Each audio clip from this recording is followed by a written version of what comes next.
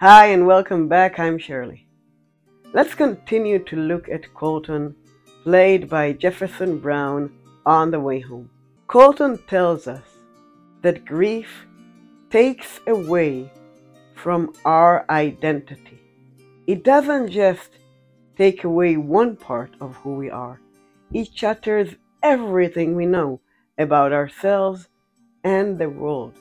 And it's hard to be who we are and who we want to be as we grieve. And I don't know how to be a husband anymore. Or a dad. My son's gone.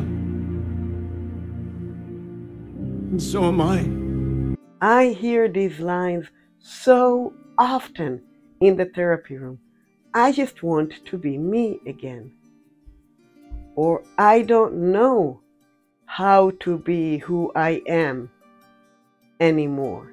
Maybe because of the social pressure on men to hide their emotions and not ask for help. And maybe because he wants to shield them from his pain. Colton doesn't tell Dell and Kat about the private investigator or about the grief support group. And the secret drives a wedge in their relationships. Cole, I missed you. You don't talk to me anymore.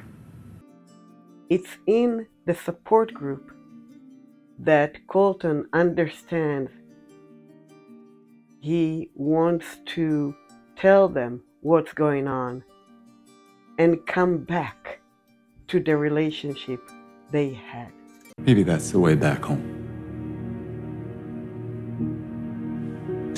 No, just talking to the ones you love.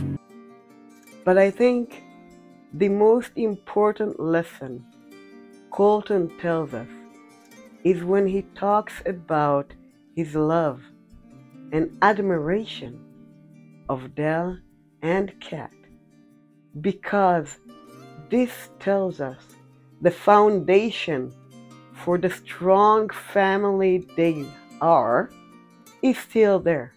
The love, the connection is still there.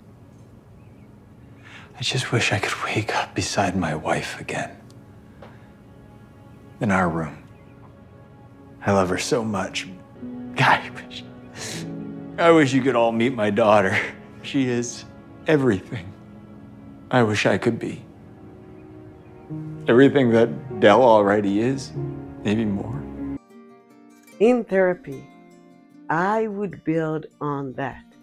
I would encourage him to remember and hold on to the love and appreciation he has for Kat and Dell, because that's the foundation of the family that they are. And I would encourage him to think how he can use these resources to rebuild the family that they are. As usual, I am very curious as to your experiences and your opinions. Please drop them in the comments. I promise to respond to each and every one. If you need resources to dealing with grief or ambiguous grief, please let me know and I will do my best to provide them for you. Thank you for watching and make this a wonderful day.